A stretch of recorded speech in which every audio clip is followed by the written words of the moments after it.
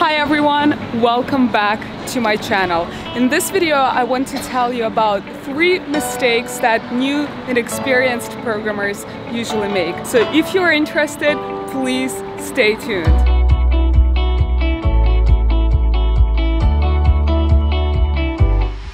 When I first started working as a software engineer a few years ago, I definitely was guilty of all these different mistakes that I will tell you about more in this video. First and foremost, new software engineers are usually very afraid to ask questions and ask for help generally. Because when you're new and you're new in the job and in the function, you are so afraid that someone will think that you do not know something, or God forbid they think that you're not qualified for what you're doing and then they decide to fire you or something. So that is completely wrong mentality. No one will fire you, no one will think that you're not qualified. It is very much expected that you will have some ramp up time, and just in general for senior engineers also, if you do not know something and you spend some time trying to figure it out on your own, then it might be a good idea to ask someone for help, because generally people are really open about helping others, and more importantly, there might be something that you're not even supposed to know and you would never find out if you just don't ask for help.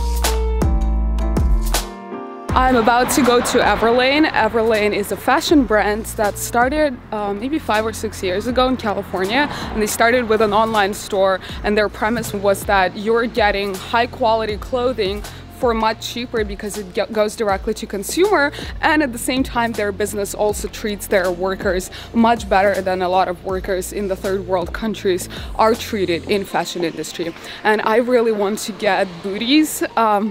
Type of shoe for women. I've been looking for them for a long time, so I'm excited to see what Everlane's selection is like. When I first started as a software engineering intern, I was so scared to ask for help, because on top of being new at the job, I also didn't have a degree in computer science or software engineering, and I thought that, oh my god, they're gonna find out that I'm not qualified, and I would just get stuck and sit there and try to figure stuff out on my own and just wouldn't be able to do things because I was not comfortable asking for help, until someone just pulled me aside and told me, like, why wouldn't you ask for help? It's totally fine. You're new, you might just not know something, and that is totally expected. And then I've started getting more and more comfortable with it, and it's absolutely fine to ask for help if you do not know something. Aha, there is Everlane. I'm about to go there.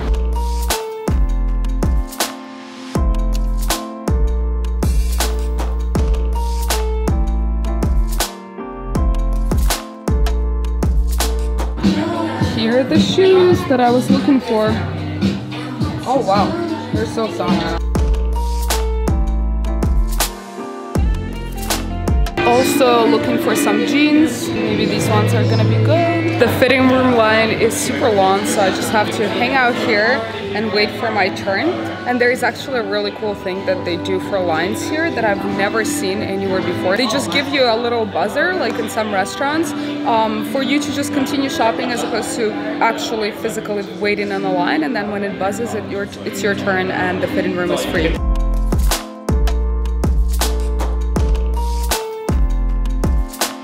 Another mistake that new software engineers make is not getting alignment from everyone else before going ahead and building something. And also not writing a design doc that someone can agree on. I will give you a concrete example. A couple of years ago, I was responsible for migrating a code feature from one system where it was written in quite a hacky way to another system with just better refactoring so that it's easier to understand and just easier to implement on top of it.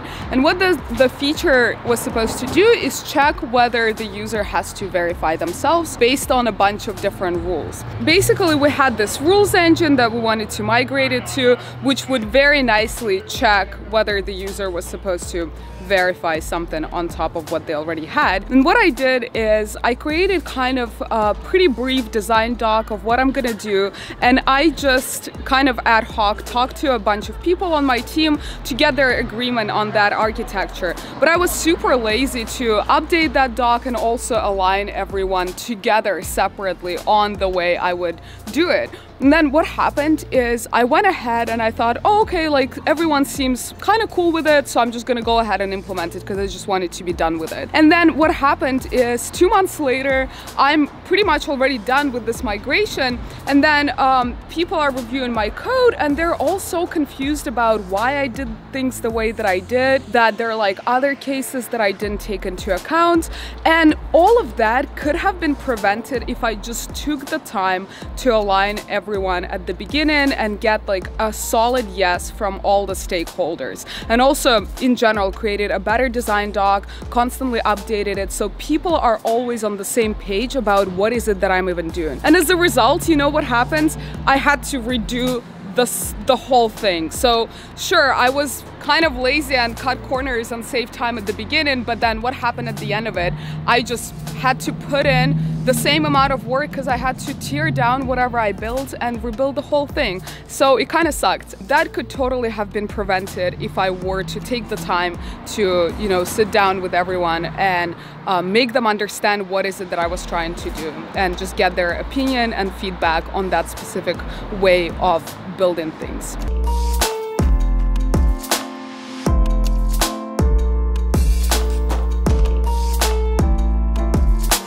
Oh my god, the line was 30 minutes long. It was really long, but I'm trying on these jeans now. Let's see. This is a very San Francisco style. I'm not sure if I like it. We'll see. They fit quite well, but I'm not sure if it's my style.